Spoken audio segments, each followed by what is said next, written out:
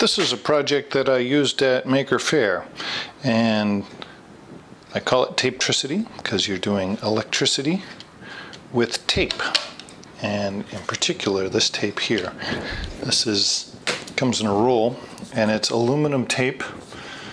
Originally the roll looked like that, and after a couple hundred projects it ends up looking like this. This cost me about $7 at the hardware store. It should be in the plumbing aisle. Aluminum tape is a good way to ask for it. And basically what you do is you build an electric circuit, kind of like this one. And there's the LEDs, there's the battery, you get a little bridge that goes over to the back side of the battery, and then there's that. I found it was also useful to have some example circuits like this one here. It had a little switch on it that would cause it to blink, and you can draw the schematic symbols and stuff. I also found having a sheet that had just the basic circuit concept. This is the information for the series circuit. I didn't add a third LED to this because even just two LEDs barely even lit it up. And the basic simple circuit worked out just fine. This is what a lot of people made, was basically this circuit. One LED that lights up, or a parallel circuit like this one, two LEDs that light up. I thought this one was kind of fun. And basically the inside of the circuit looks about like that.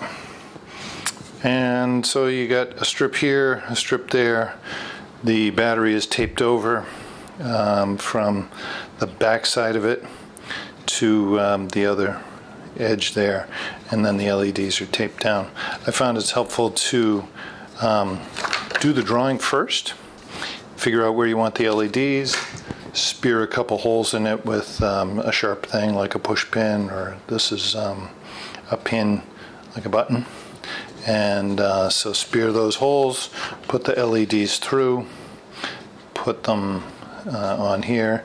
You might have to go into telling the difference between LED, the legs. The short one is the negative, the long one's the positive. And well, basically they'll only work if you wire them up in the correct orientation.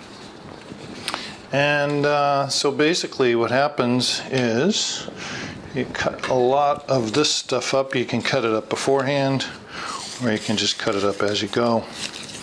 And I found that a 1-inch strip like this, it's a 2-inch roll, and just cutting it in half, this worked out pretty good. As far as price goes, it's, I think, amazingly inexpensive. You probably already have scissors, you probably already have tape, you probably already have paper. LEDs are inexpensive, and you can find them in a number of different places. Pens you probably have access to. I got these in the dollar store for $1 for a pack, and I don't know, there's maybe $3 worth of pens there. And the LEDs, those are inexpensive. These ones here I also got in the dollar store. This is a 3-volt coin cell battery, and this strip of batteries right here was $3. I'm sorry, it was not $3, was $1 for this. So 5 batteries, 20 cents, pretty affordable. After I cut a lot of the tape, I used some citrus cleaner to clean off the scissors because they got pretty gunked up. And the roll of tape, $7 for a roll of tape, and you can get hundreds and hundreds and hundreds of projects out of one roll of tape. So there's that Tapetricity. Definitely give it a try. It's a lot of fun.